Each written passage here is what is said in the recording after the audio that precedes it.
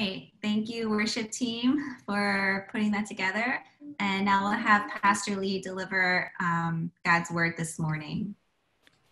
Good morning. I'm going to ask Brian first to offer a prayer for offering and also offer our hearts to receive God's word today. So I'm going to ask Brother Brian Liu to pray for us. All right. Can you guys hear me? Yes. All right. Let's pray for the offering. Father God, Lord, I want to thank you for just giving us this beautiful day. Thank you for just giving us the ability to come together and just worship you. And Father, Lord, for those who are financially able to do so, we thank you and we ask that you just continue to bless those offering that we have.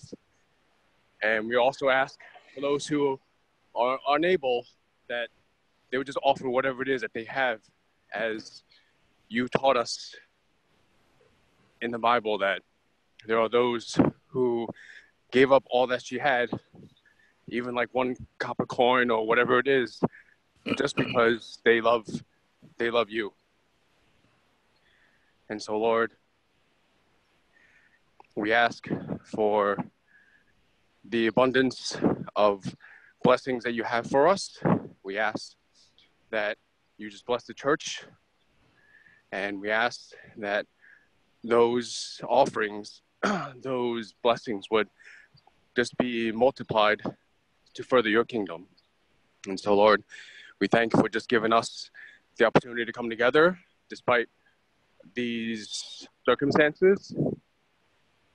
And whatever and however and whenever we can come together physically as a church body, that we would just embrace one another, whether we're physically distant, socially distant, embracing one another, or just, like air high five, whatever it is, to show that, hey, we love you, we're together, one body.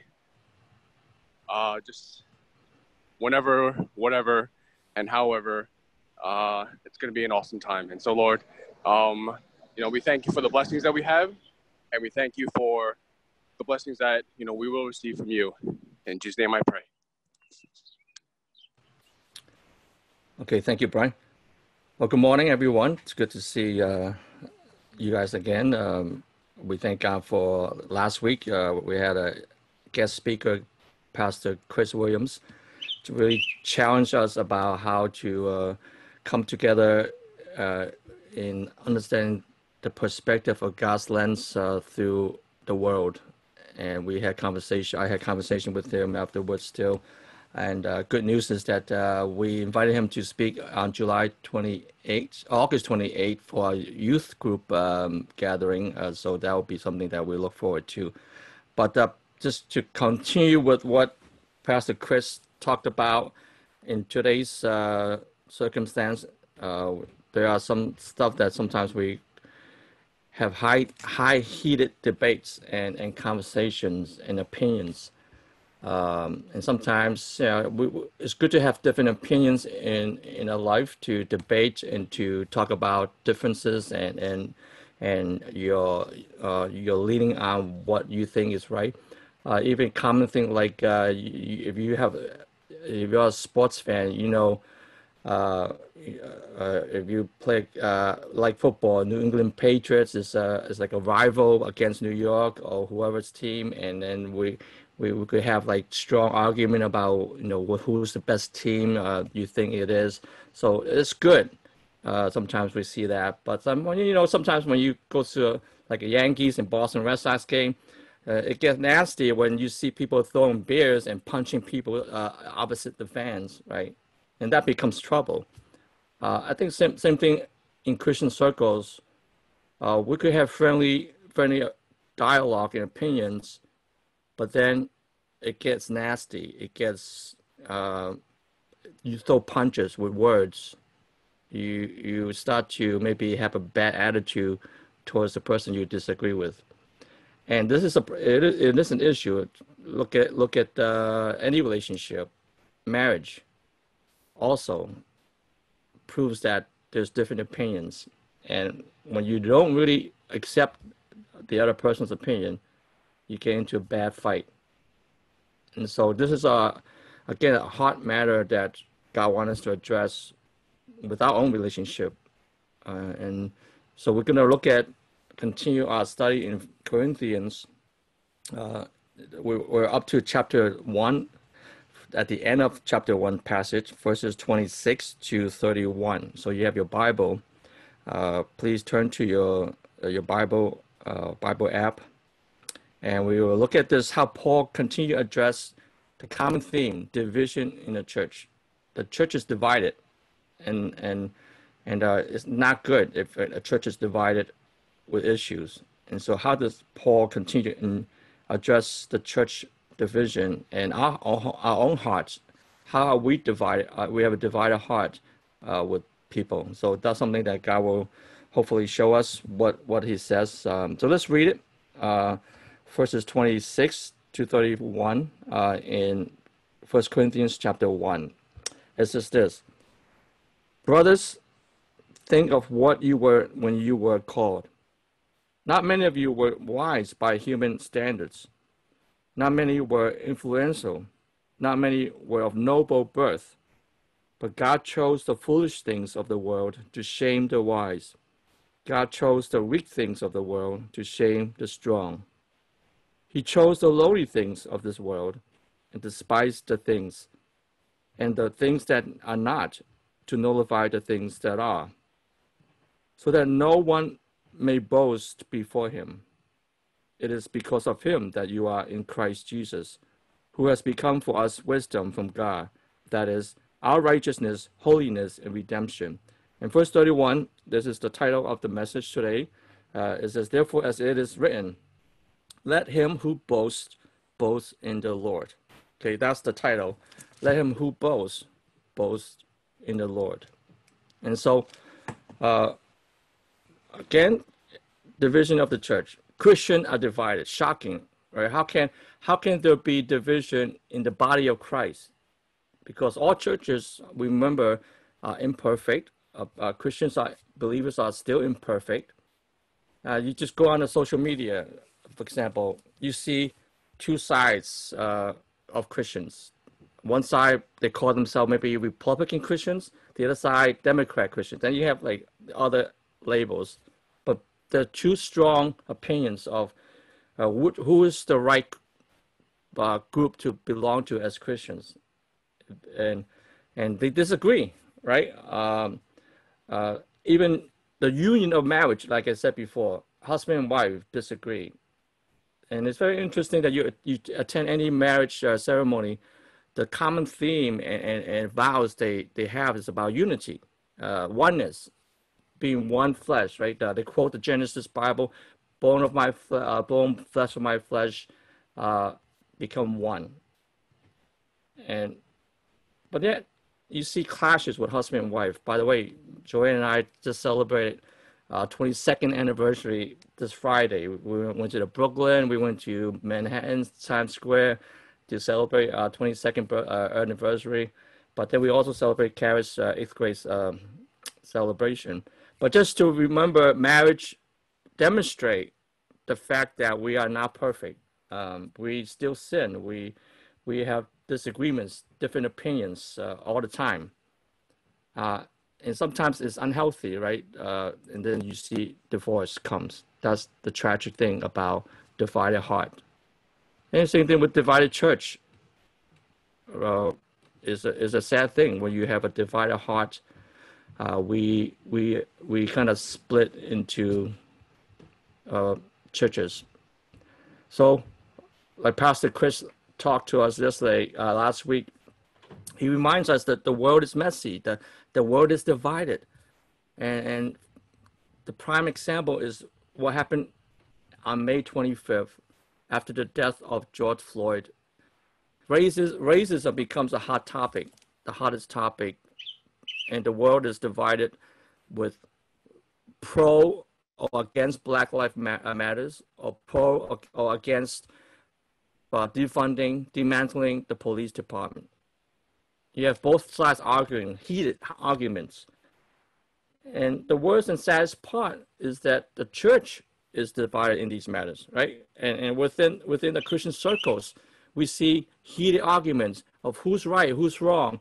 And I don't know about you, do you feel the tension that you have to join one side, right? You get that feeling that and you hope you are joining the right side, because the other side will see you as an enemy if you are not on their side, right? I think it makes sense. If we all are seeking the truth, we want to be on the right side, and we want to voice out what is, my right is right, and your side is wrong. And so and maybe for those who don't care even, or can't even decide what side they should lean on, you also are accused. You can't make a decision about what's going on. You've been silenced. If you've even been silenced, you're accused of you're a problem. You're insensitive, and maybe you even may be called a label. You're just anarchist or a hater of everything in life.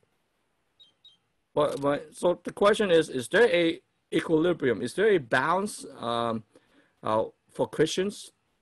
If you're a Christian Republican, if you're a Christian Democrat who disagree on politics and even church ministry, is there a balance to it, right? Can Christians differ in theology or even some doctrinal matters, right? For example, we see predestination, free will. We hear people who argue once you're saved, you are always saved, but the other people will argue, well, if you're a Christian, you could lose your salvation. And then there are tedious arguments like, should we serve lunch or not? Should we have dark meat or white meat? Even in Christian, we fight about all those things. Liz, can you handle Margaret? She said she can't sign in. She texted me. Sorry. Well, is there a balance to what's going on? Well, before we look at our passage, Paul's response to the Old Testament, the Old Testament also gave us an answer about how to think about what's going on, who's right, who's wrong, which side are you belong to, and so forth. And there's a passage in Joshua. I want to just give you a capture of what's going on. You could turn to it. It's chapter 5. I think it's a familiar passage dealing with who's right, who's wrong, and when we think you're on the right side, we justify that God must be on my side because I'm fighting for His truth, right? And that's the context. And it's in Joshua chapter 5, verses 13 to 15. And this story is an interesting story incident because God commissioned Joshua to take over Moses, to bring the Israelites to the promised land. So now, in chapter 1, and God said, "Be bold and courageous. I'm gonna give you the assignment to take these stubborn Israelites to the promised land." And so Joshua tried, and he experienced the 40 years in the wilderness, and all the people mostly died. The old people who were living in Egypt died, and new birth during the wilderness. The new men grew up, and they become the army. But one of the problems they have is that they're not circumcised. So they have to. So God said to Joshua, circumcise these men before they go to battle, and they did. And that's what chapter 4 happens. All these men were like weak because if you're a man, you know what circumcised means, right? Parents could explain to your kids what circumcision means. You're not, once you get circumcised, you're not going to go out and play and jump and leap, right? You have to heal, rest, and no relationship with one woman for a while.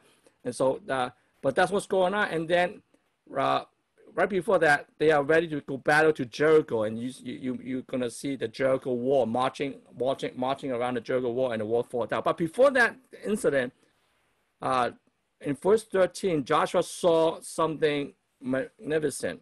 He saw the angel of the Lord, the commander of the army is called, and most people believe this is Jesus Christ incarnate in Old Testament in the form of this commander of the angel commander is God himself, Jesus himself speaking. And so here, listen to what it says. Now when Joshua was near Jericho, he looked up and saw a man standing in front of him with a drawn sword in his hand. And Joshua went up to him and asked, "Hey, are you for us or for our enemies?" Now, very interesting implication here. Joshua is saying, if you're not on my side, you are automatically my enemy. But think about that. We do that all the time. Hey, you must be on my side, because if you're not agreeing with me, then you must be my enemy, right? That's the attitude we have. And then that's what Joshua thinks as well. But it's a very shocking response. What did he say in verse 14, right?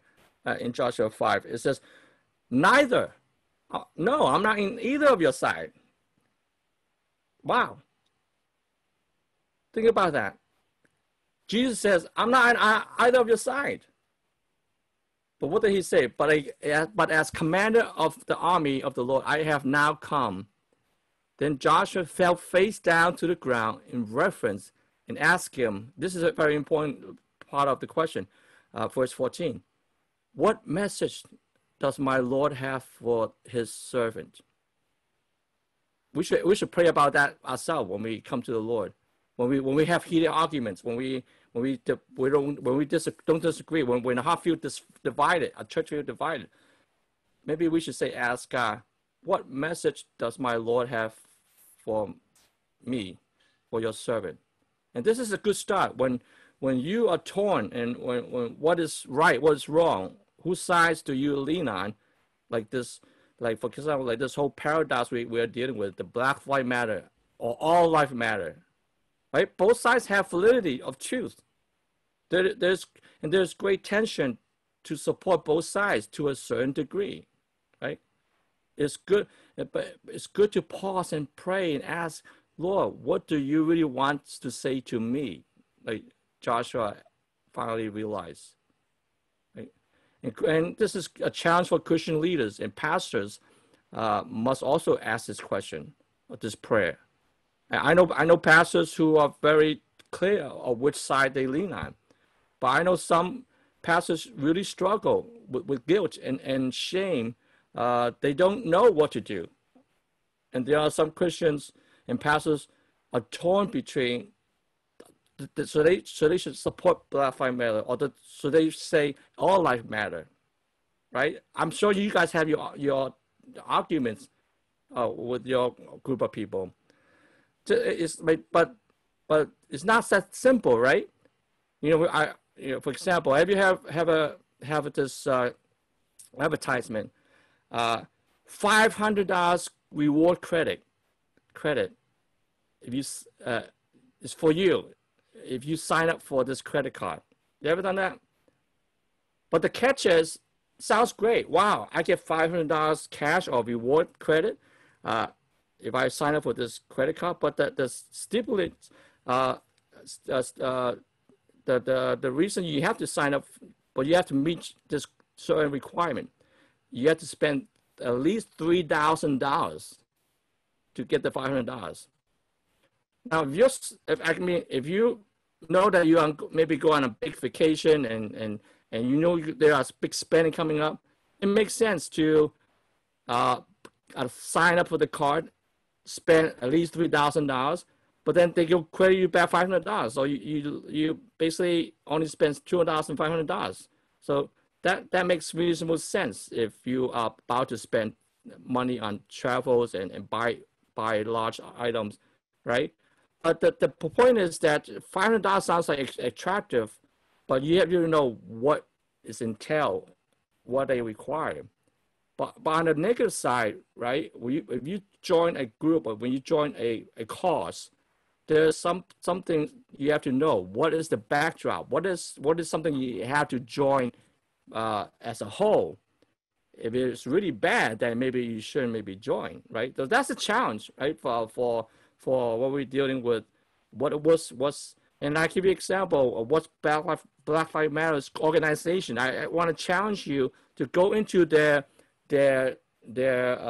reasons, what they stand for, and you'll be really shocked and surprised. Some of them are very against what the Bible talks about.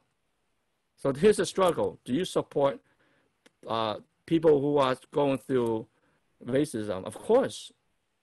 But will you support enough to back up the whole organization, what they really stand for, which really is against the scripture and God's truth? So that's a challenge for us to really debate about and think about. But even that is a tension.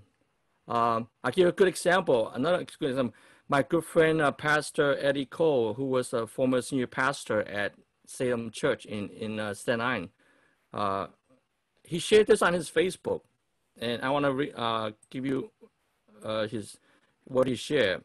He said this: one of my best friends I have had in my life recently told me that his girlfriend recently came home and started to hang up a cross on the wall.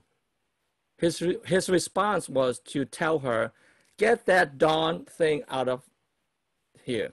Now, I said the word nicely. There was a more colorful word. And Pastor Eddie said, the most precious symbol of love in my life remains a symbol of hate for him. He said, I have much to learn, but here's what I know. I love my friend, his perspective, and it's real and personal. Yet I still love the symbol of the cross. It's equally real and personal, but in a whole different way to me. It reminds my friend of hate, but it reminds me of love, the cross. And he says, I hate that we live in a country where most people say they hate racism, but they don't have the common sense or the decency to actually listen to people who share their hatred for racism, but have a different perspective of what it looks like, feels like, and what we might be able to do to combat it. God, help us to be willing to be unselfish and uncomfortable for a little while so that we can understand and help one another. If we do, perhaps we'll see. I mean, I think that's a really great example of how a person struggles with wanting to understand what's going on, but yet the very thing that they hold there, the cross, so it has so deep meaning of love for him, but yet he still wants to know what his friend feel like, how he feels the cross is hate because of his life. He grew up knowing that this person's the person wonder why that is, because he says because as a young boy he saw a large blazing cross in the lawn where he lived. So the message was made very clear to him that there were people who hated him for no other reason than the color of his skin, right? So that's the tension, that's a struggle we come to. So what would you do? Let me ask you, if you were the friend, you have a friend like that, how would you respond to your friend who see the cross as hate, but you see it as love?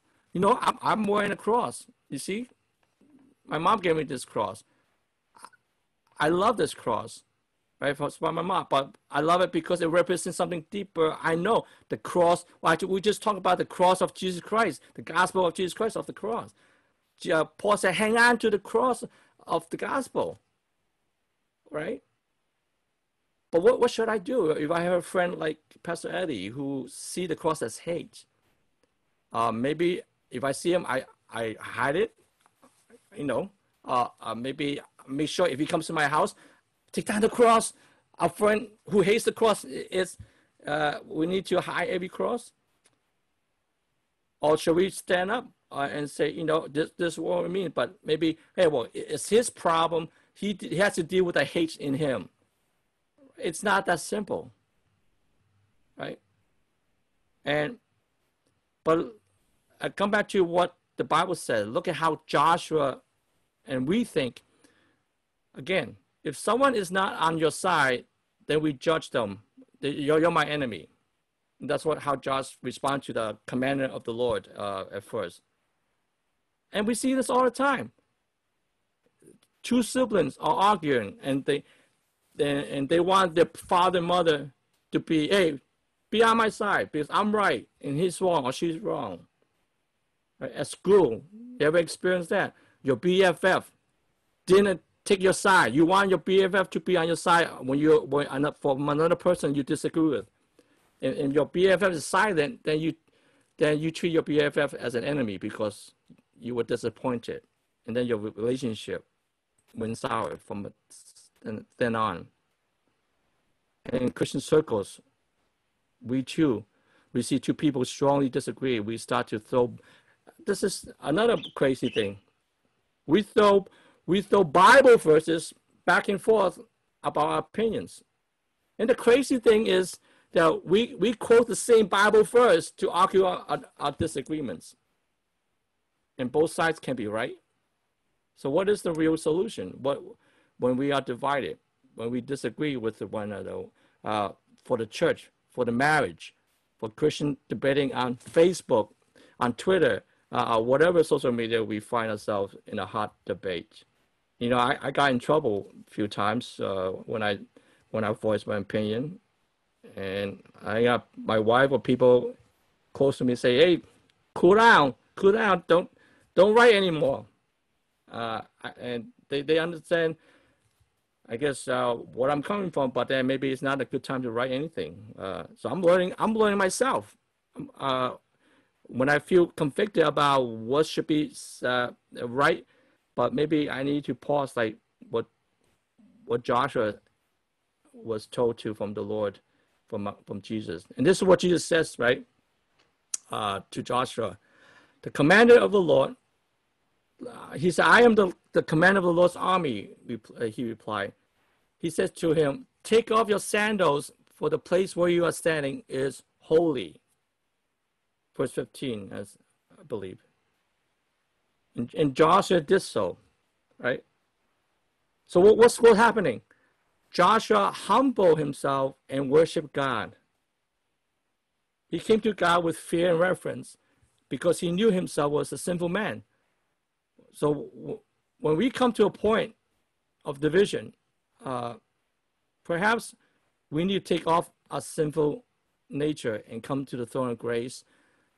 Allow the cross of the gospel to examine our own hearts. And perhaps winning the right to be right is not the aim anymore and the point here. But just recognize that God is not on either side of the argument. Right? We don't want to put God to say, "Take my side, God," because I'm trying to fight for you. But at this point, maybe God say, "I'm not even on your side anymore." Right? I want you to humble yourself. Come to take up your sandal. Right? And again, right? And it's really tough because I mentioned, if you watch a football game like a Super Bowl or any game, you know something very interesting. You see a group of players standing or kneeling in a circle. And what are they doing? Praying, right? But the crazy thing is the other team, the opponent team, also similar. You see another group of people praying too. What are they praying? Or maybe God protect them, give them honor, give them a good game. But they both are really praying that God, we want to win the game. The aim is to win the game. But whose side is God's? Who is God's listening to the prayer to win the game? Does God care who wins the game? It's crazy. I see two groups of opponent teams praying to God for whatever motive, but ultimately they want to win the game. I don't think God cares about football. I don't think God cares about who wins.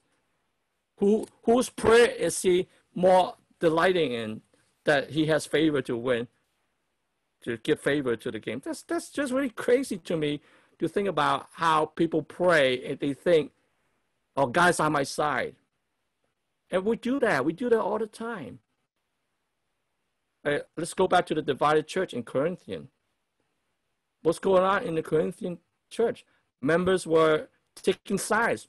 One side think they are right. The other side think they are right. One side was boasting, hey, we have Paul on our side.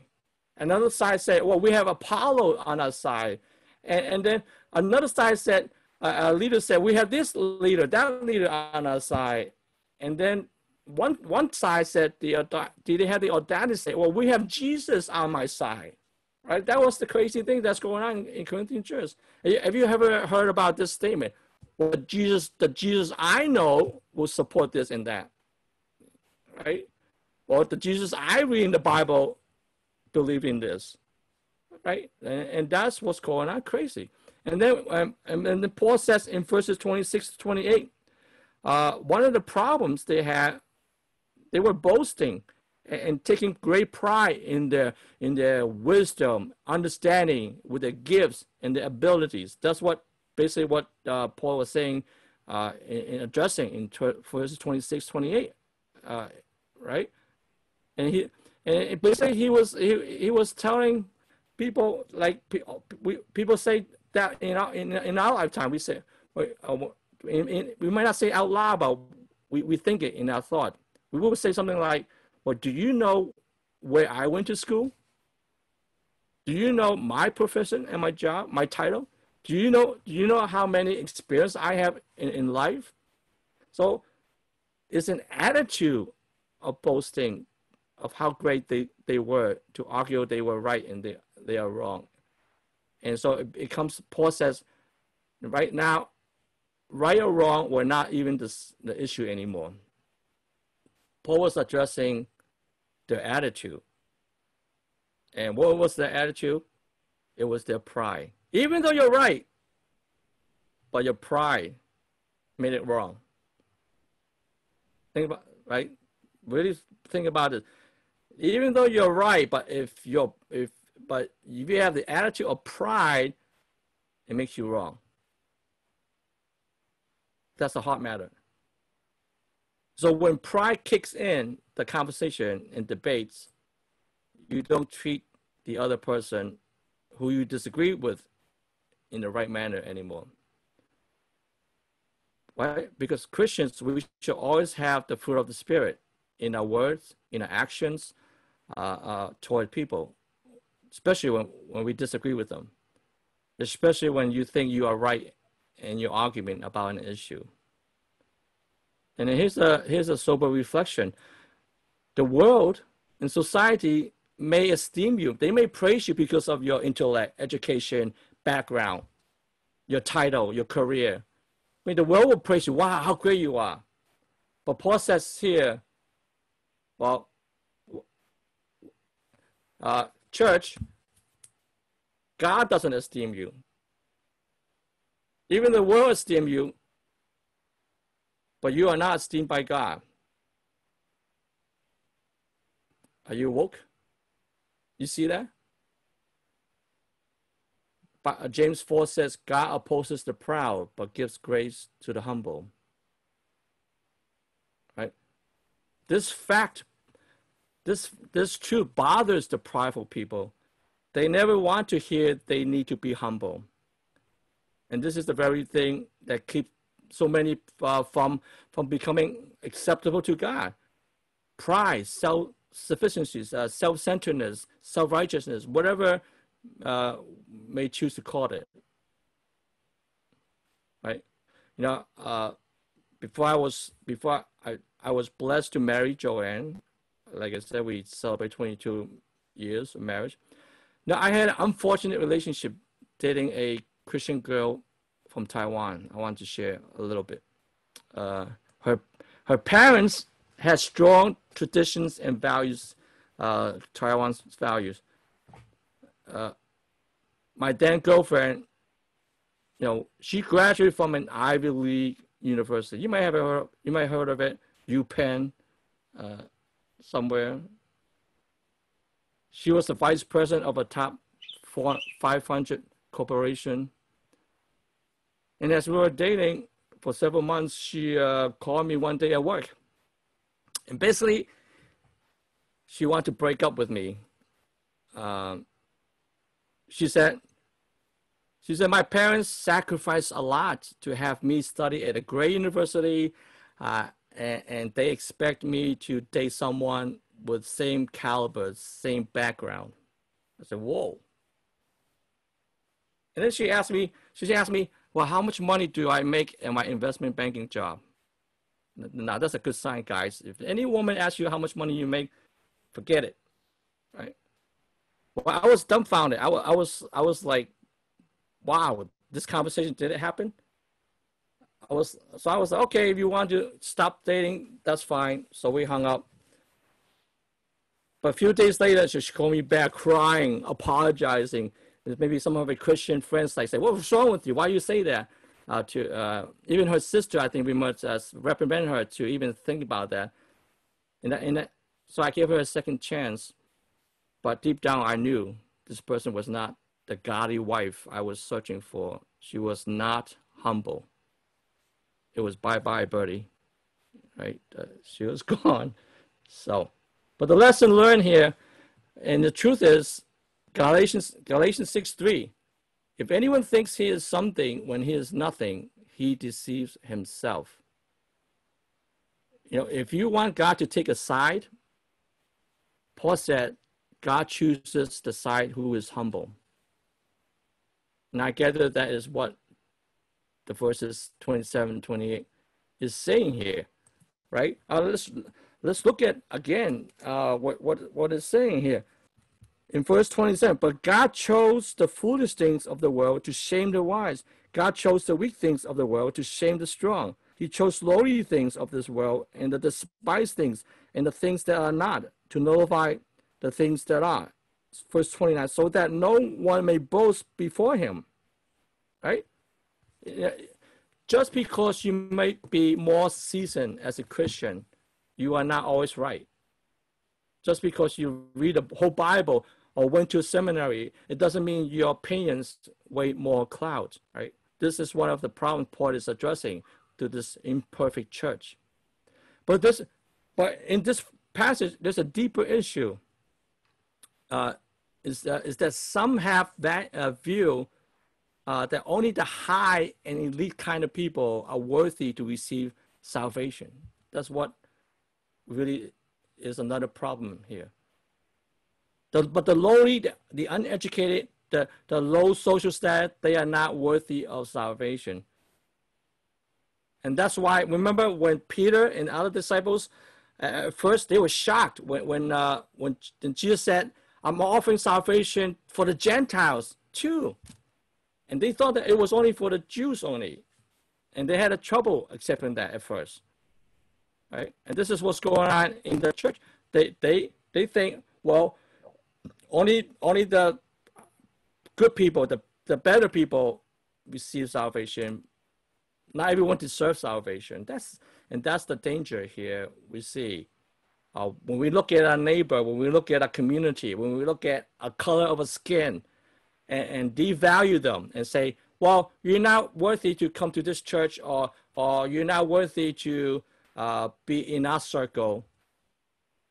We are again having a prideful heart, a biased heart, and God says that's a divided heart for the church.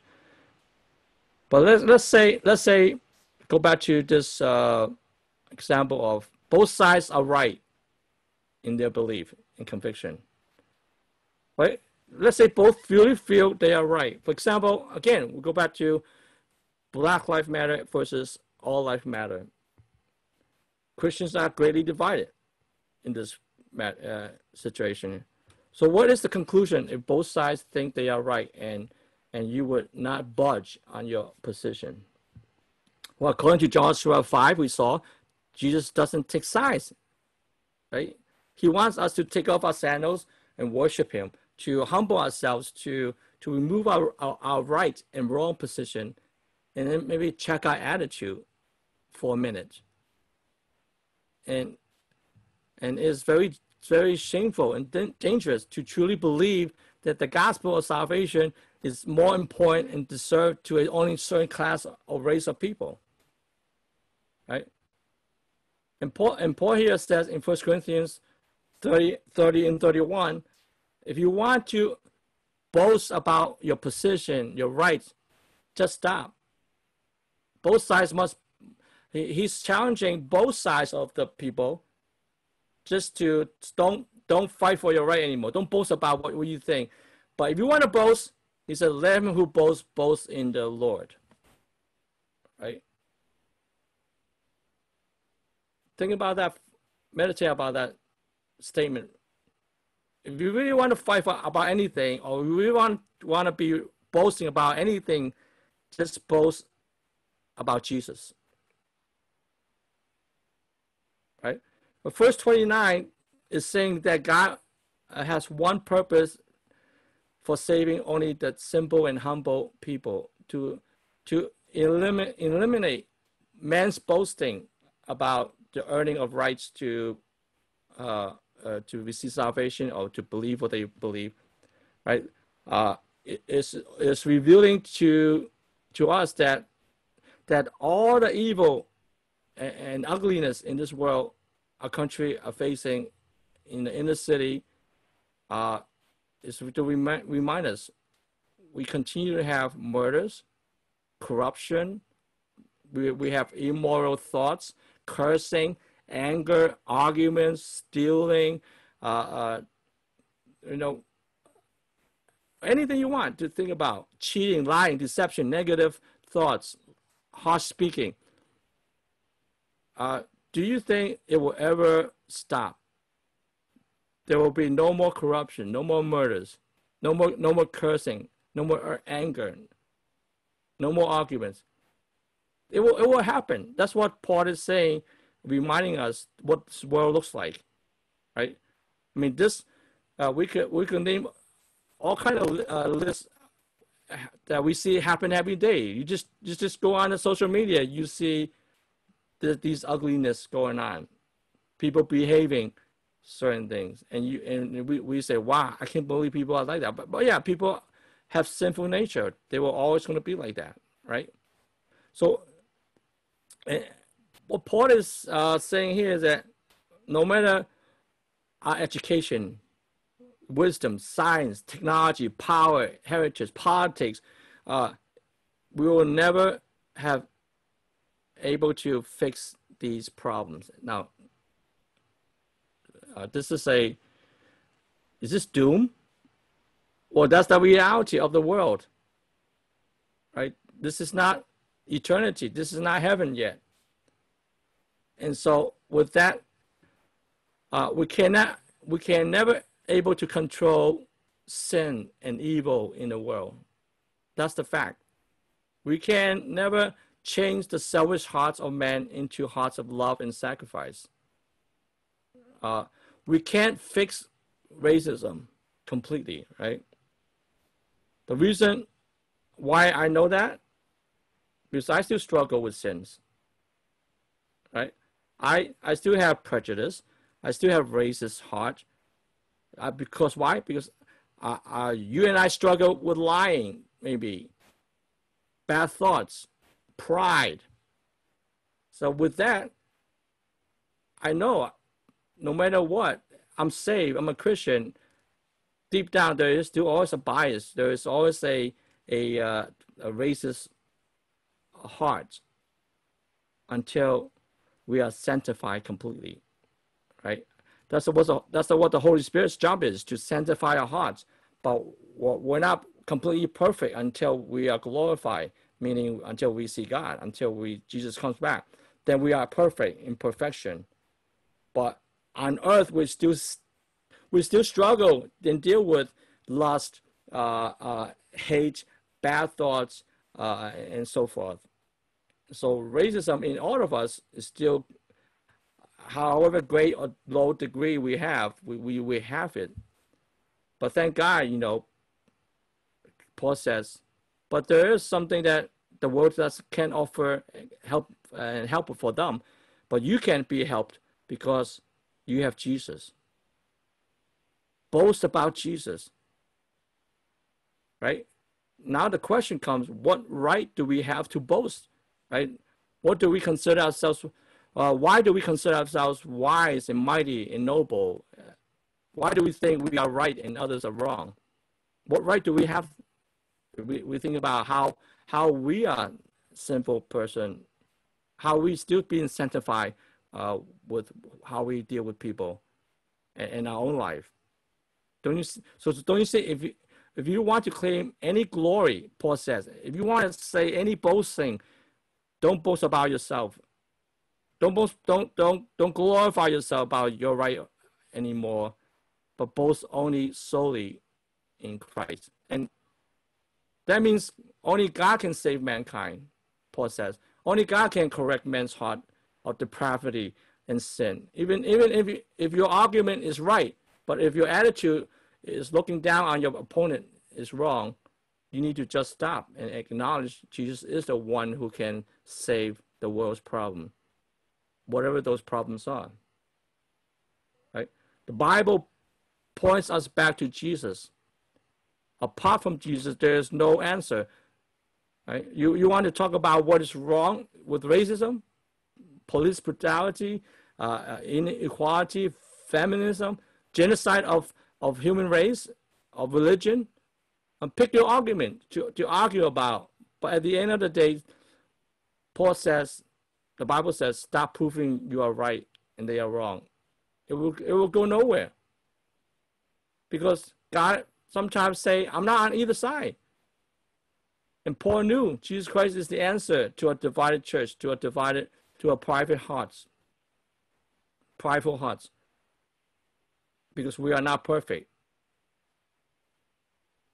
We're still unrighteous in many ways. We have the nature of sin. We can't approach God in His throne with a prideful heart, with our own sins.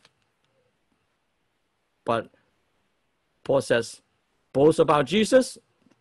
If you talk about Jesus, what the meaning of the cross means to you, what it symbolizes, what He did for us, then you will see there's hope for you. Because He's the one who can change our hearts to pursue holiness, to pursue righteousness. And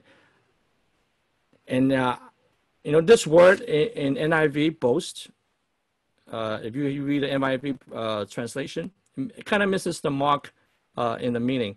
The better translation meaning is to give glory, exalt in the Lord, or take pride in the Lord. That's the word means here. And other translations say, give glory. You want to glorify yourself? Give glory to God, right? But the challenge here, Paul is addressing to Christians and church family, right? This is an address exhortation to Christians only, right? If you argue or debate with a non-believer, don't waste your breath, because an atheist will never see and accept your argument, because in their heart they are tainted with sin and unrepentance. So to stop trying to win your cause of argument, but next time we disagree as Christians, as a family of church family, as a husband and wife, as a Christian husband and wife, the Bible reminds us God is not on either side of. God is not on the husband's side. God is not on the wife's side, right? He doesn't take sides. God wants us both to be humble, the husband and wife, the church, the brothers and sisters to be humble, to take off our sandals, because we are on a holy ground. We are in the presence of God.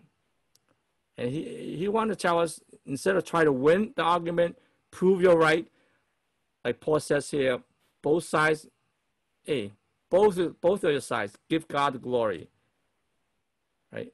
Boast about the Lord. Focus on the gospel of Jesus Christ alone. Allowing Jesus and the Holy Spirit to work in our hearts, which is being always sanctified with our own imperfections. And we will realize it is not about wanting to win anymore, the argument, or who is better or who is right. And when we boast about Jesus, when we give glory to Jesus, I think the ultimate thing we learn to respond to the person we disagree with, this is the radical thing Jesus says.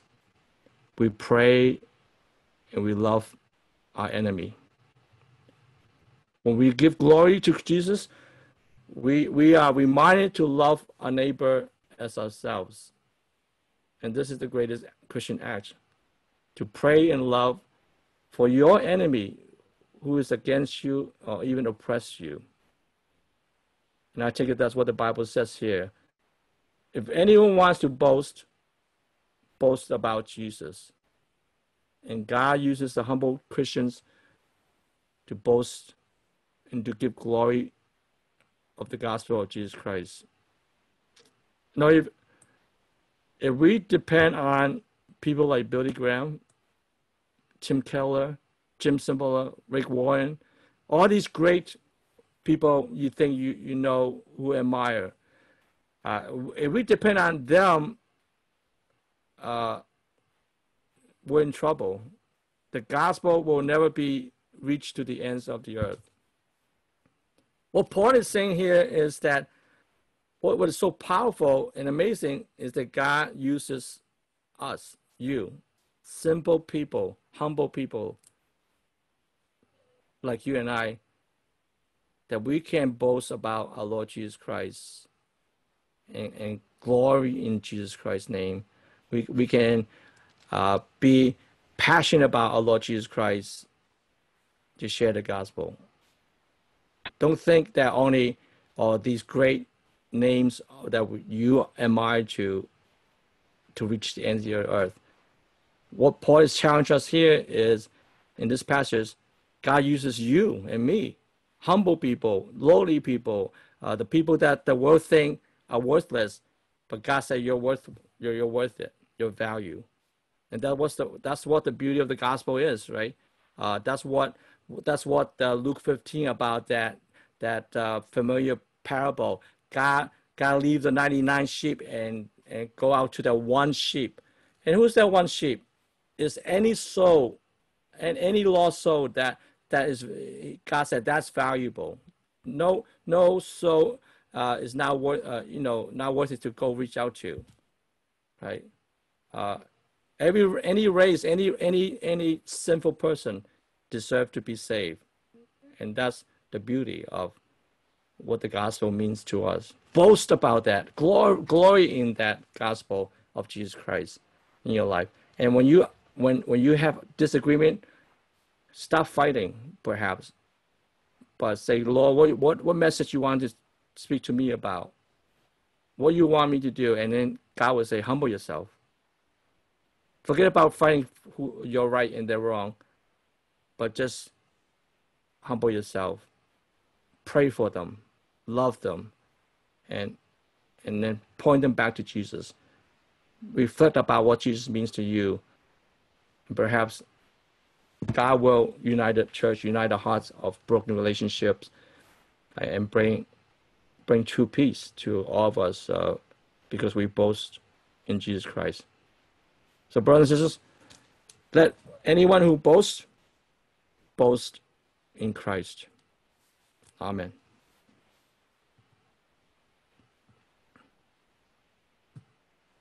Okay. I want to pause a second to just to remind people about announcements. Yes, you know, the Cantonese in Chinese service have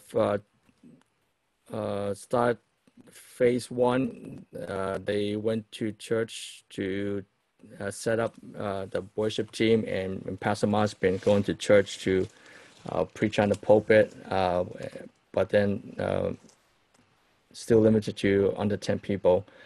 And for us, we're just going to wait until we have a more clearance of when the church is fully open, and then we'll be ready to sign how people should come in and sit down with the with the seating that we have. And so we are currently writing out the policy and guidelines. So just be patient with that and waiting for the states to allow us to truly open up the church. But in the meantime, we will continue to do Zoom worship. Even when we go back to the Zoom to the church building with allowing a certain amount of people, we're still going to have video Zooming for people who still stay home. So it will be a process and even several months of being what we are doing right now. So continue to pray for that. Be patient with that. Just a reminder, June 28th, we have the Education Sunday celebration. So we do have a joint worship. We have a guest speaker, and we have a translation. So just we remind you to take note of that. So the timing will be a little bit different, and so we'll give you the time when it comes. And also that we celebrate graduation of college students and high school students. So pray for those who graduated, and continue to pray with the small groups during the week and fellowship and Bible study and Sunday school classes. We thank God for all the people continue to gather and don't give up on meeting. So keep that up and may God bless you. So let's close with a benediction as we say hi and each other afterwards. Let's bow our heads. Glory to you, Lord Jesus, that you are who we delight in, you who we boast about, and you who we give glory to appoint people to. Lord, in times of division in a church, in family, in Christian circles, Lord, we pray that we can humble ourselves and come to you and recognize that, Lord, that you want us to be preserve unity in the church, preserve unity in our family homes. We know how Satan wants to divide us with things in life, in temptations, in attacks. And so may you guard our hearts, Lord, in all these things, put on the full armor of God, that we can be ready with all the spiritual battles that goes on in our lives. And now may the grace of our Lord Jesus Christ, the love of our Heavenly Father, and the power and communion of the Holy Spirit be with you forevermore. Amen.